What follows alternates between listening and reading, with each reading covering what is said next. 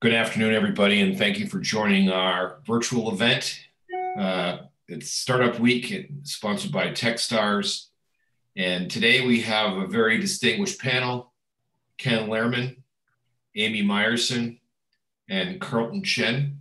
I'm the sort of low person on the totem pole here doing the moderating, so I just sort of I'll kick it off with a few descriptions about Ken.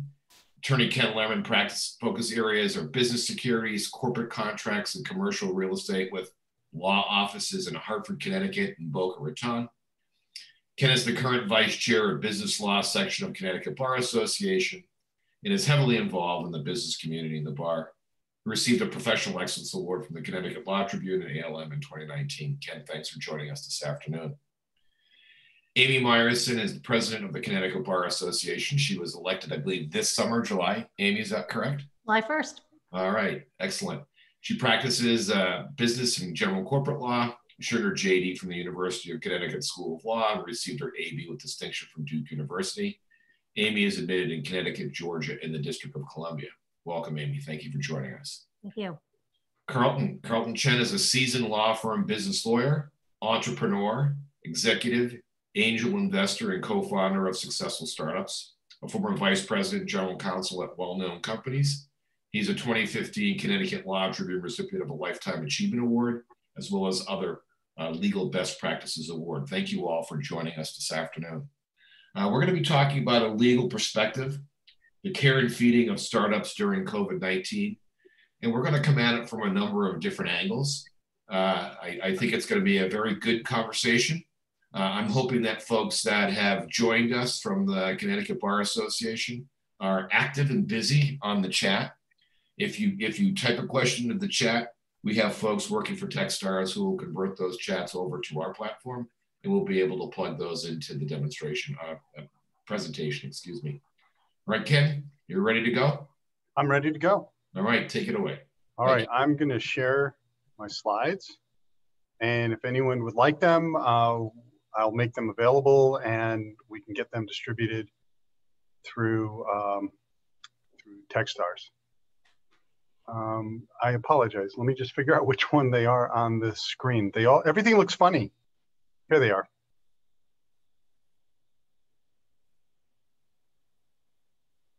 And pardon my knuckles. That's my mouse doesn't seem to work with Zoom. Here we go. So we're going to talk today about entity selection, or my portion of the talk is about entity selection and equity incentives. So in terms of entity selection, there's all kinds of entities. There's corporations, limited liability companies, non-stock corporations, social benefit corporations, social benefit LLCs, statutory trusts, and a number of other type of entities. Those are the key ones. And my screen, well, my top line, I guess I didn't realize how this would appear on Zoom. So the top line says public companies and private companies. So in terms of entity selection, you want to think about whether your venture is going to end up becoming a public company or it'll stay private. It depends on lots of things. Carlton's going to touch on some of that as well.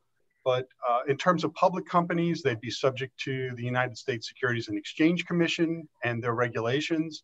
90% are typically incorporated in Delaware. All companies are subject to state corporate laws. Private companies, most are usually incorporated in their state of operations. So for instance, if you're operating in Connecticut, you typically just form a Connecticut corporation or a Connecticut LLC.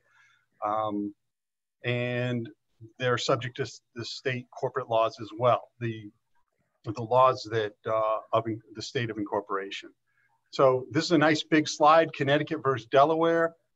That's something we should talk about, but with the limited time, really getting into it in detail would just take up the entire program. But basically, if you have a private company and you're located in Connecticut, forming something in Delaware at this point would not make sense. It typically makes more sense once you're dealing with venture capital entities who are going to invest. or you're getting close to an IPO.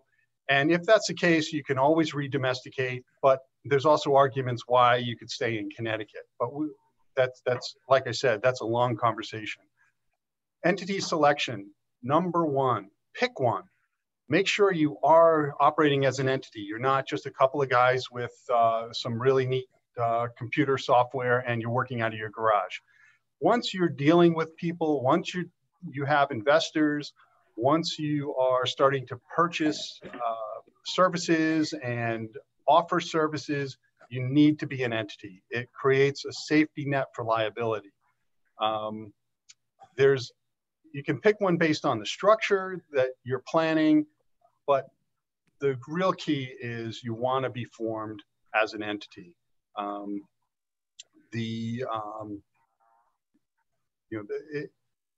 right, that's touching on what I just said. So corporations, so you'll see at the end of the name, Inc. or Incorporated or Corp, or sometimes LTD, Limited. I'm sorry, I have to shrink down the box because it was blocking my view of my slides. So corporations are structured by statutes, and that creates the operating framework. You have to be very careful that you adhere to the requirements of the statutes. Typically, most of the key corporate statutes are embodied in your bylaws to be a way to walk through procedures that you need to follow. It's managed by the board of directors. They delegate certain authorities to the officers, and it's owned by the shareholders. You have to have board meetings, and you have to have at least one shareholder meeting a year. You can have shareholder agreements that are designed to firm up things between the owners, and that can get critical, it can get involved. Limited liability companies, you see at the end of the name, LLC. So when we talk about LLCs, that's what we're talking about. It can be managed by managers or members. The members are the owners. I find it's better to have the management specified managers, so that way you're specifying who's in charge, especially as you start to add other members. LLCs are contract-based. The operating agreement becomes their essential Bible. It gets involved drafting a LLC agreement because the statutes have some defaults, but for the most part, everyone likes to vary the agreements, and there's lots of good reasons to do that, to create different settings and different rights between the parties. Many people set up LLCs without an attorney and without an accountant. That is often a walk into the abyss of the law, as I like to say, because as things get involved, you start realizing your operating agreement is deficient, and it becomes a real problem. And it becomes a bigger problem as you add investors. It's a real big problem with investors. So getting professional help is very important. Typically, you'll see, the guy that's running the corner shop around they might form an LLC. They might do it themselves, and it's a husband and wife team or a couple of people. That typically can get away with it. They'll typically not get into much trouble not having had a professionally drafted operating agreement. So Ken, there's non-stock corporate. Hey Ken, we had a question from the audience Sure. here. If I could toss it at you, okay? No problem. The question was, would you recommend incorporation in Delaware or better in your local area? Okay, so again, that's a real involved discussion. But so the big advantages of Delaware are they have a court of chancery. That's a business court. Connecticut has a complex litigation docket, although it really hasn't operated as in the same manner as the Court of Chancery, and although it should. There's really not significant advantages unless you're going to be a public company to be in Delaware. And even then, there's good arguments to be a public company in Connecticut. But most of the public companies I've represented have been incorporated in Delaware, some in Nevada, a couple in Maine. But generally, if at the outset, you're just adding costs and complications to your structure. Great. Thank you. By the way, in terms of questions, my wife looked at these slides and she said, "Wow, they're boring." And I said, "That's intentional, so that way people don't ask questions because you guys fall asleep." So, non-stock corporations, that's an entity, but that's not something that typically the Techstar crowd is going to be terribly interested in.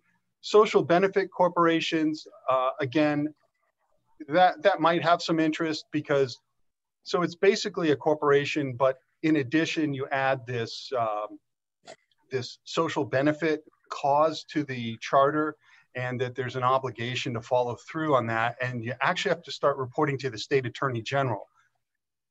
I actually campaigned against the enactment of that act because I think you can add that to a general corporation, not be subject to the attorney general, and and not have that extra level of regulation. Again, another talk, another day, but it's out there. It can be used. It could actually be a public entity if desired, but I haven't seen that kind of push at this point. So a list of other types of entities, equity incentive compensation. Before we get into that, are there other questions that have been chatted in about entity selection? Nothing here yet, Ken. Okay, and we can always jump back. Yeah. So equity incentives.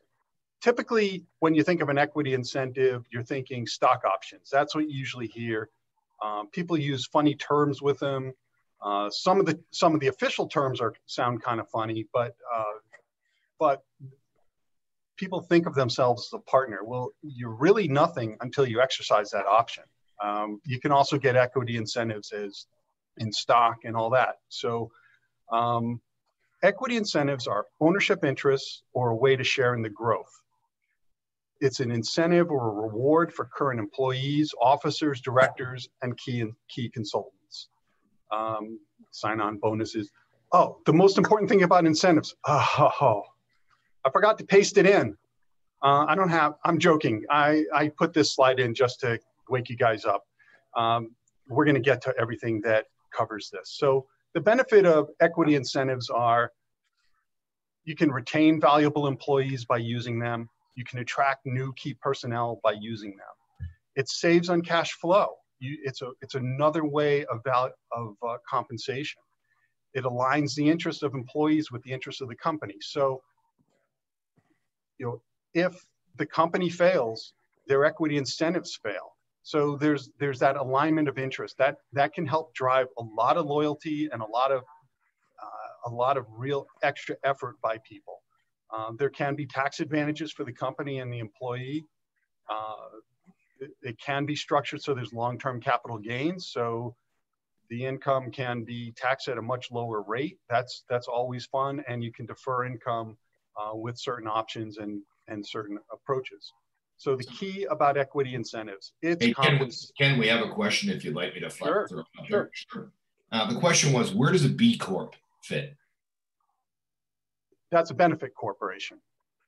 It's just the letter is just, where does the letter B Corp fit? So I'm assuming it's a benefit corporation. So that's the social benefit corporation that I talked about a couple minutes ago.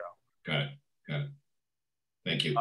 So typically when you're talking corporations, you're talking C Corp and S Corp. And a C Corp is the broadest form. It's a IRS designation. So that would be, the corporation is taxed as itself. It's not a pass-through. If it's an S Corp, it's taxed. The tax is passed through to the owners. And it also has certain restrictions. You can only have one class of securities. So you can only have common stock, or you can only have preferred stock. You cannot have entities as a shareholder, and foreign investment in them is tougher. There's all kinds of issues between those two. Back to equity incentives. So compensation. The key thing to remember is it is compensation. It's an option, but it's compensation. So it's like cash. Treat it like cash. Think of it like cash, but it's on a cash-free basis, right? You don't have to, the company doesn't have to give someone a $100,000 bonus. They can give them 10,000 shares, 1,000 shares, whatever the number is.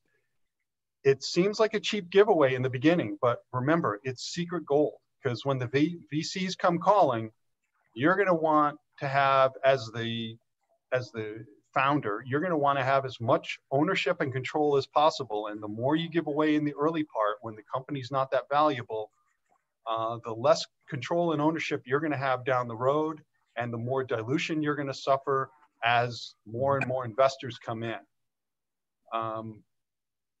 Let's see. So again, it ties into future growth and potential mega returns. I mean, that's the appeal, right? You get some shares and you think, when this company's worth $100 million, you're going to have X percent, and it's going to be worth $5 million or some great number. What is an equity? We have another question. Wait. So these boring slides are not working. I think the slides are, I think it's getting people to getting the brain percolating. So here's the question is, I'll have pictures next time, I promise. You mentioned incentives with equity. Would warrants also serve as an incentive? They can. So yeah, a warrant is definitely an incentive. Warrants are typically options. Well, they are options. They're usually issued on a, it's usually issued as not as an equity incentive. It's usually used as an incentive for investment. It's usually attached to some, so you might have someone buy some common stock or preferred stock, and then they get a warrant to exercise that is exercisable into common stock as kind of an equity kicker. That's what they call that. So it's an incentive, but it's really an incentive for investors. You certainly could define a warrant under a stock option plan for employees. I've never done it that way, but for the most part, a rose is a rose, and a warrant and an option are effectively the same thing. So, just a list of equity incentives, stock options, and these are things you've probably heard of. And so I just want to give you a list. So stock options, bonuses, restricted stock units, phantom equity or phantom stock, profit interests, hybrids, others. Well, hybrids are, you're mixing some of these concepts together. Others is there because there's always something new coming out. So with stock options, the key aspect is there's non-qualified stock options and qualified stock options. They qualify under the Internal Revenue Code. It's section 422. There's all kinds of restrictions and obligations under qualified. So the first couple are, and that's with respect to both programs, would be a written plan with shareholder approval, and you'd have an option agreement with the optionee and the company. So they'd be agreeing what the terms of the option are, how many options you're getting, what the exercise price is, when you can exercise, when they vest. Vesting is when the options become good, when you're allowed to start exercising and purchasing. So I think if we need to go into that more, I'm happy to. Non-qualified stock options. So the employee tax impact, they're taxable as ordinary income on the date of exercise. Tax is paid on the difference between fair market of the shares and the strike price. There are some new exceptions under the Jobs Act. It gets complicated. That's actually not been used much. The restrictions are so difficult that most entrepreneurs don't want to apply them. I mean, for instance, the biggest one is I forget the exact amount, but the entrepreneur, I think it's anyone over 10% ownership can't get the options. And owners like to also participate in these option plans. So all the companies I represent, no one wants to use that restriction. So then future appreciation after exercise is generally a capital gain. So there's your tax, tax benefit. The employer tax impact, it's deductible as regular comp. Qualified plans, so you hear of them also called ISOs, incentive stock options. So that's when you hear ISO, that's technically and typically being the qualified. So favorable tax treatment applies if after exercise the employee doesn't dispose of the shares within 2 years or 1 year of exercise. So there's a holding period. The idea is, again, incentive. That means incentive to stay and work in the enterprise. Employees and the employees remained as an employee for until 3 months prior. Qualified. So Ken, we got another question here. Okay. All right.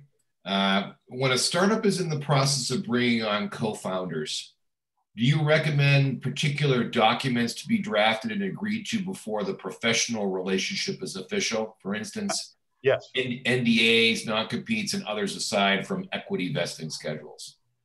Okay, so yes, the answer to that is yes, but it's not just those. So NDAs, that's a non-disclosure agreement. That should be signed by anyone who's going to learn anything about the secret sauce. If you're talking to people without the secret sauce, you're making, without an agreement, and you're talking about the secret sauce, you're making a big, big mistake.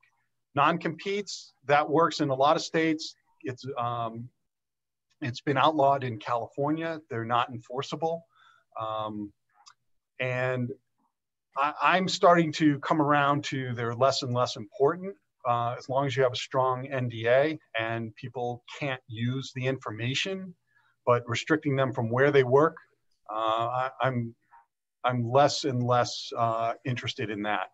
But also other agreements that you want, you would want a shareholder agreement. You know, so so that way everyone understands what their role is, what their rights are to the stock. If there's clawback rights, clawback is what it sounds like. You can take it back. You can take it back sometimes for free. Sometimes you have to pay them some money. I typically have them pay money. I think that's more fair. And I also think it falls under general contract law of granting consideration. So again, there's favorable tax treatment of ISOs. That gets real involved, but ISOs have a good place in a company that's going to go public as a means of incentivizing.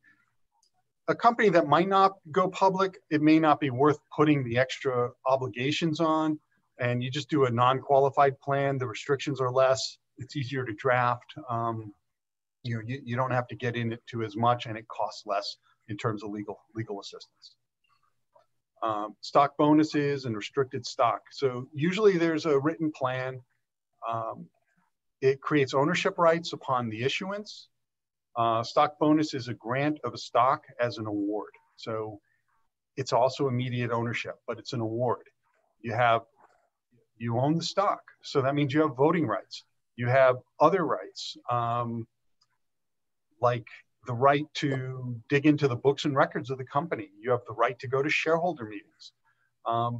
Typically with a stock bonus though, you'll have restricted sale rights or transfer rights. So you can't just freely transfer it because the corporation wants to make sure that they know who owns it and they're dealing with the people they want to deal with. And you're not selling it to someone down the line. And once they're public, that's a different story. Then you can sell it into the public market.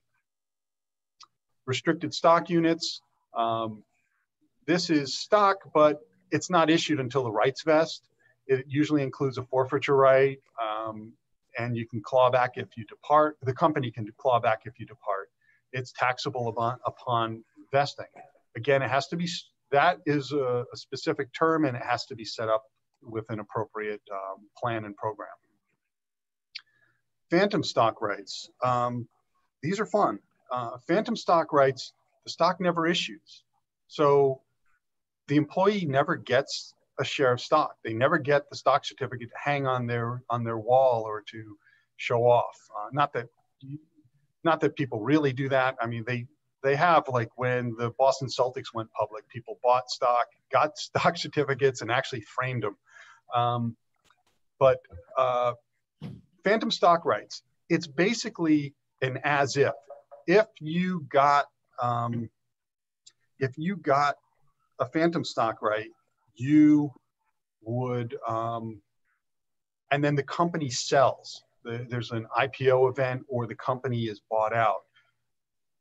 They would put into, well, it's easier with a sale. That's just easier to understand. So easier to explain. So the company takes all its shareholders, it coordinates all its shareholders and says, we're selling the stock to so-and-so hedge fund. And the people with phantom rights say, but I don't have any stock to deliver. Right. All they have to do is sign that they agree that their phantom rights are being assigned, and the company, the hedge fund would pay them the same value as if they had those shares. So the nice thing for the company or the founder is you don't have to give out ownership. It's similar, and no one ever votes, and you own 100%. You can control the whole thing. It's kind of a nice program. Profits interest, those are similar. They're typically done with LLCs. It's a contract right to share in the profits. Many LLCs, most of them, when you do the operating agreement, you specify who has a profit interest. It's typically all of the members, but you can structure an LLC with economic interests versus ownership interests. So you're separating who gets money when it closes and who gets to vote and who gets to control management, separate from the economics. That's the way that is structured. Ownership, I probably should have said this in the beginning. So ownership is obviously exactly what you think it means. It's voting rights, ownership in the equity of the enterprise, rights to books and records, and other rights by state statute. Section 409A, that has to do with the deferred compensation. And if it's triggered if there's under the operational rules of 409A for timing of deferrals and distributions, and the deferred compensation. So that would apply to equity incentives, and the trigger is equity incentives and severance and change in control payments and bonuses and things like that. That's under the Internal Revenue Code. So that's me, and that's me. Great. Thank you very much, Ken. Appreciate My pleasure. That. Appreciate that. So, Ken, can you stop sharing? I realize that I need to do that. Thank you. Hi, folks. It. All right. Carlton, you ready to go? Amy's going to be my assistant. She's going to be advancing the slides for me. So, Amy, are you going to get that on the screen first? Yeah.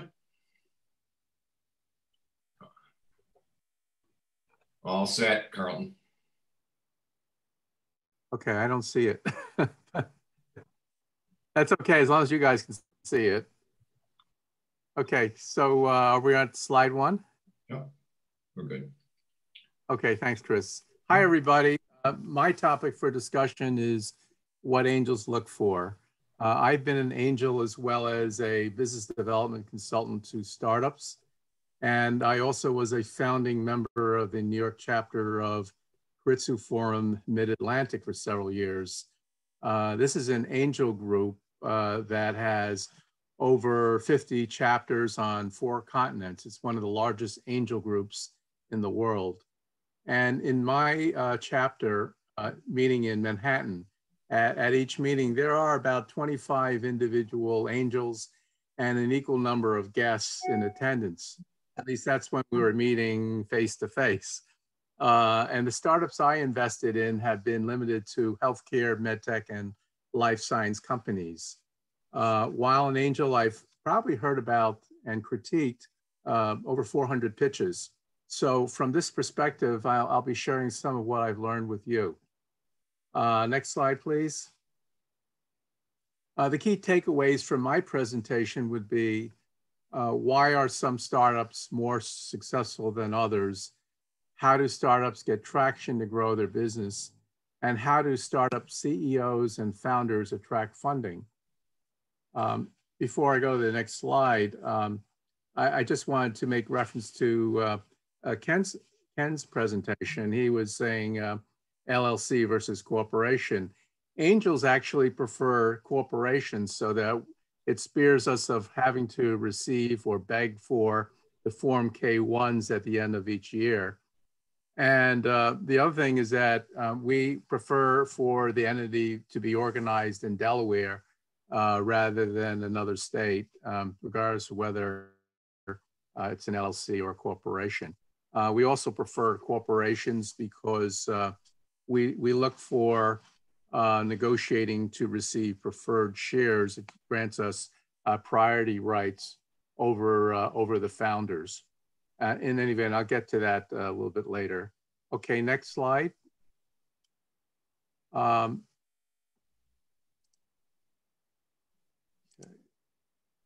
Okay, first I'd like to set the table with what's an angel and what are his or her activities and goals. An angel is an individual investor who uses his or her own funds to provide capital for an early stage startup.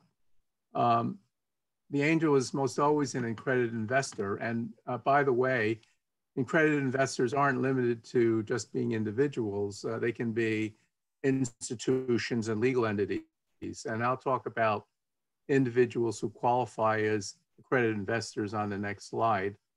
Anyway, in exchange for making a financial investment, the angel receives an ownership stake in the startup, and usually the investment is made after founders, friends, and family provide the startup capital in what's called a pre-seed round. This is when the startup is getting set up. It's a stage that is beyond a dream and a prayer. Oh, I can see my my slides now. This is a point when the startup has a MVP that is a minimally viable product and has launched.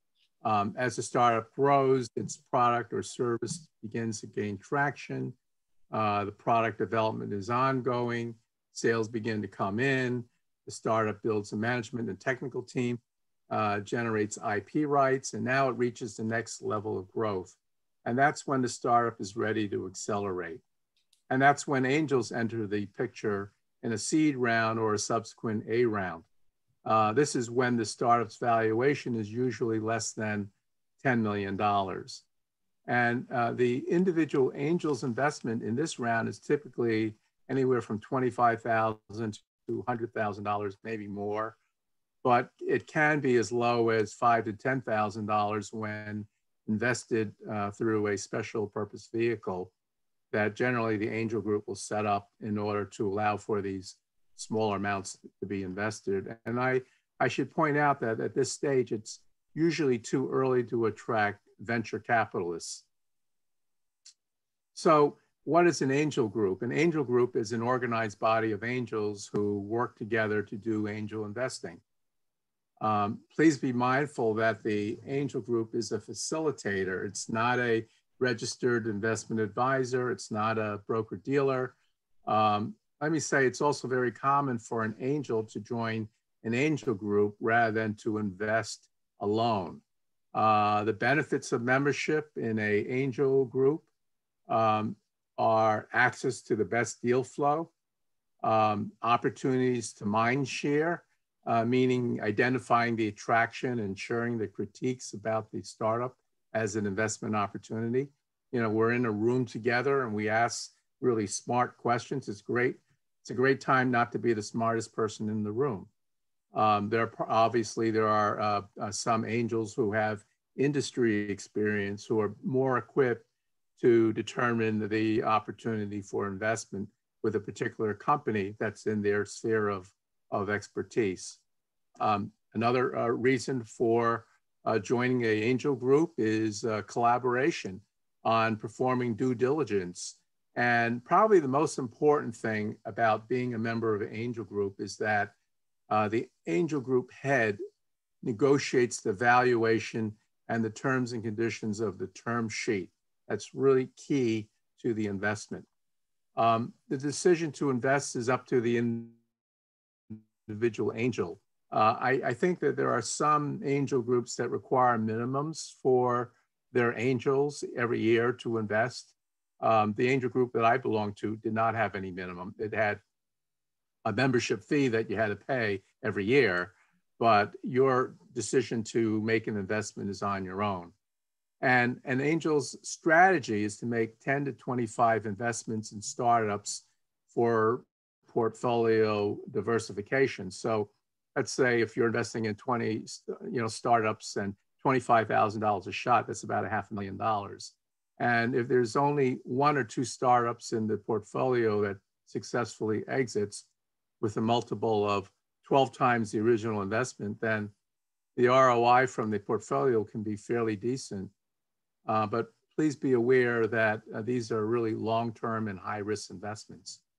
Interestingly, I met one of the partners of a law firm that I worked for quite a number of years ago, and I asked him because when I was a young associate at his firm, he was having me handle a lot of the startups that he had actually invested in.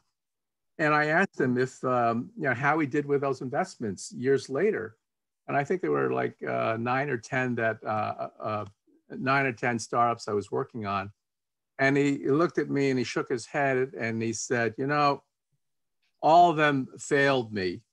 And then he smiled and said, except one. And that made all the difference in the world. And that just goes to show you that there is risk, but there's reward.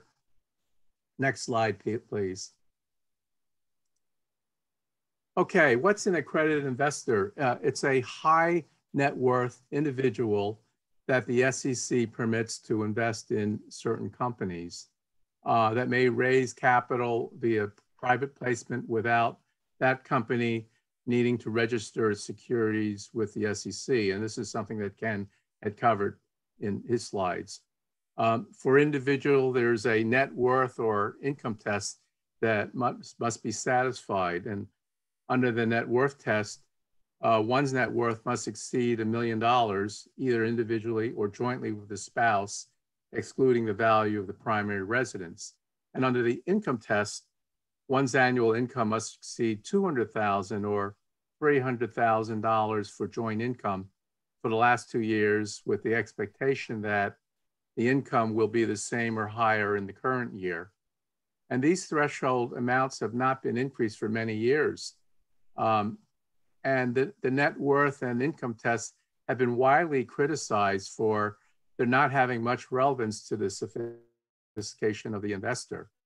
So the SEC entertained rulemaking and finally agreed to adopt the third test, the financial sophistication test, that will take effect later this year. The SEC will expand the definition of accredited investor to include those individuals whose demonstrated financial knowledge will have Series 765 or 82 licenses as investment advisors.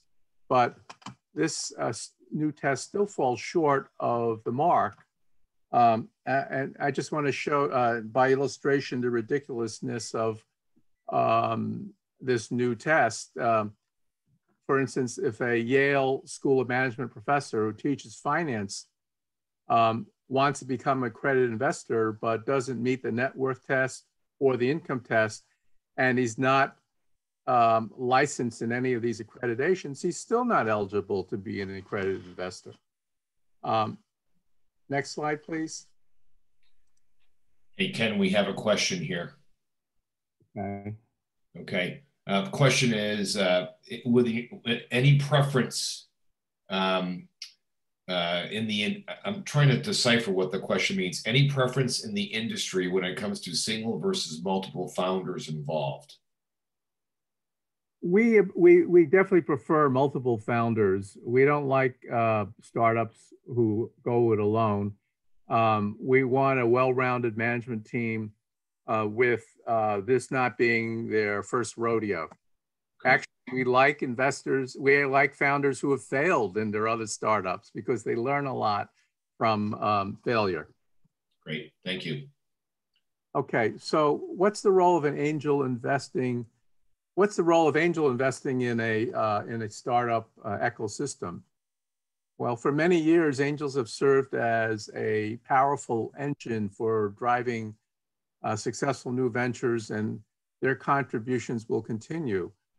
Put it this way, if it weren't for angels, companies like Airbnb, Instagram, Pinterest, LinkedIn, Uber, Snapchat, Twitter, and Facebook, they might never have existed. So any economic recovery after the pandemic will continue to rely on the creation of new businesses to drive job growth and momentum. And critical to the success of the startup ecosystem are angels. So to put this in perspective, let me share some data from the 2019 Angel Funders Report prepared for the Angel Capital Association. In the US and Canada, 68 angel groups made $22.8 million in investments in 905 startups. And when taking into account syndications with other angel groups, individual angels, VC firms, and other private equity investors, the total investments received by these 905 companies was 1.8 billion for an average invested of about $2 million per company. Next slide, please. So what are the dynamics of pitching for angel dollars? Before the coronavirus pandemic, angel groups organized person-to-person pitch sessions that have been hugely important to raising funds. Now, pitching is in the virtual world, and it's necessary that angels and startups make the best of it. The biggest disadvantage to virtual pitching is the inability to read the room for cues and creating personal chemistry with the audience, as is what we're doing right now. We're not looking at any reaction from the crowd, right? Including the immediacy of any one-on-one pre-meetings and follow-up. But the biggest advantage is saving on time, money, effort to travel. I mean, we're all, or at least I think Amy and I are in the, and Chris are in the comfort of our own homes. Also, the virtual event potentially attracts a larger group of people who are, in this case, prospective investors. Plus, we have the ability to capture chat comments and Q&As without disrupting the flow of the presentation. And finally, there's that ability to record the session if we want. In addition, a customized event platform can certainly enable follow-on deep dive breakout sessions, and all of that can even be conducted virtually with each presenting company, as well as the ability to schedule one-on-one meetings throughout and after the timeline of the event. So from where I sit, I believe that angel investing has overcome the challenges that the pandemic has presented, but the proof will be in next year's Angel Funders Report. Next slide, please. Okay, here's a graph that shows angel investments made in the US and Canada in 2018 by round, the pre-seed round, the seed round, the Series A and B rounds, and beyond. And to provide a recap on the different rounds, the pre-seed round is funded by the founders without external investors.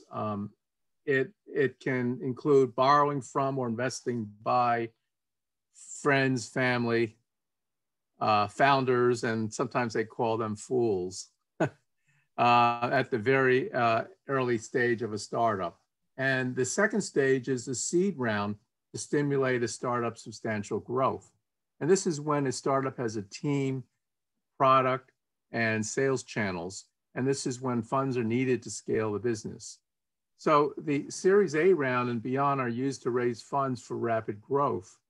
And this funding gives a startup the capital it needs to develop the products, round out its management, operations, and technical team, and implement its go-to-market strategy. So as you can see from this chart, 85% of the total deals, that's 60% plus 25%, And 86% of the total dollars, which is 65% and 21%, were invested by angels in the seed and Series A rounds combined, with an average of about $100,000 raised during either round. Now, this reported average valuation in the seed round was 6.4 million, and the median was 5 million. But these figures are for angel activity in the US and Canada. And let me just say this, these numbers are quite anemic compared to my own personal angel investing experience in New York. From where I sit, the average investment in the aggregate made by angels in an angel group at Keiretsu Forum begins at $500,000 and are made primarily in the A round. But again, it depends on the local affluence, the local customs, and how much has been previously raised, plus the startup's valuation. Next slide, please. So from my perspective in the mid-Atlantic area, New York style, as a member of my Manhattan-based angel group, perhaps 2/3 of the startups that we see are medtech and life sciences companies. And at these companies, the funds raised are mostly used for high-cost medical research. And we as angels don't expect to see any revenue from these startups after we invest, but we do hope to see our payday when they're acquired by someone from big pharma. As angels, we like to see these medtech and life sciences companies awarded with non-diluted funding in the form of grants from the NIH, government agencies, private foundations. And in the case of these types of startups, it's not uncommon that they seek more than $2 million for a round, sometimes even in the seed round. And as an example, I was on a due diligence team and eventually invested in a life sciences company, a pharmaceutical company startup that sought and raised $6 million from angels. But they had over $22 million raised in non-dilutive funding, including from J&J Labs, from the NIH. And those were all very good signs for us that, at least they would have some working capital needed to develop their data until the next round. But when syndicated, the amount raised, could even be oversubscribed. And as for the remainder of the other types of startups beyond medtech and life sciences that pitch angels in New York, most common were those that were SaaS and IT companies. And we in those particular with those particular companies, we do expect to see those companies earning revenue. And we do expect to see some evidence of product market fit, which simply means the product shows some strong consumer market demand. Next slide, please. Hey, Carlton, I just want to make sure we keep everybody on track here. We have about 5 or 6 minutes left. Okay. Okay. So, and I just want to be mindful that Amy, I want to make sure Amy gets a shot here too to chime in. Okay. So, thank you. So what are angels looking for? And this is a loaded slide right here. Obviously we're looking for high quality investment opportunities. And these are I don't have to read it. These are the kind of businesses that we're looking for in startups. And when actually, with COVID though, the COVID really has affected the way that we're looking at companies. Not only we're looking for those that are trying to heal the sick to find cures for COVID and other diseases, we're also looking for tech companies that ease remote work, increase mobility, develop new ways to transact business, banking, learning, and playing, and innovating and problem solving that go well beyond the pandemic. Okay, next slide. Before we do that, we're also looking at companies that, as I said, have a 5 to 12x return on your investment. And the medtech and life sciences field, because of the higher risk and longer lead times, it's more like the 12x that we're expecting and hoping for. Okay, next slide. Okay, so I'd like to conclude my presentation with these that relate to what angel investors are looking for. Company strategy: does a product or service being offered address a significant problem? What are the competitive advantages with their price, their IP portfolio? Addressable market: we look for whether it's a domestic or international market they're approaching. Who are the competitors? What's the market size and the growth rate? Competitive edge is the usually the number of patents that they have or protectable IP. Technology: we're looking for time to the first commercial shipment. When are they going to be developing their first prototypes? What's the level of technology risk? Next slide. Financials for the capital structure. We're looking at, and this is part of the term sheet, but we're also looking to see whether the management team members have invested. Do they have skin in the game? What was the date and the price of the last round? Are the previous investors coming into the round? The company financial status. We're looking for the, what's the current burn rate and how much money's in the bank and what's their next cash call. And then the proposed deal is the term sheet. The company, we talked about what we're looking for in the company. Do they have a complete team? What's their overall experience? What's their specific experience? Does the company effectively communicate its message for its strengths? I guess the last, let me just go down to the last question: liquidity event, when and how. This might be the last question in my presentation, but it's really the first question that every angel asks: how do I get my money back? Okay, the next slide is are some resources that I have listed. You can Google these names for more information about angels and angel groups. Thank you. Thank you, Ken. Carlton, I appreciate that. Amy. Thanks, Chris. As Chris mentioned, my name is Amy Lynn Meyerson. I am the president of the Connecticut Bar Association. I just want to let you know there's a wealth of resources available to you on the Connecticut Bar Association's webpage. So I'll pop that right up now.